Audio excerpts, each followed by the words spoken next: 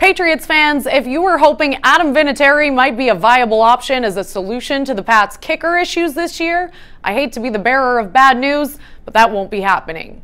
The 24-year NFL veteran will find himself on injured reserve as he's set to undergo season-ending surgery on his left knee.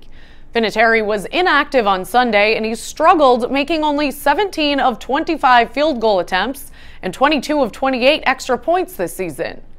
If this is it for the 46-year-old, Vinatieri will end his career as the league's leading scorer with 2,671 points and 29 game-winning kicks, 3 of the most memorable coming as a member of the Patriots.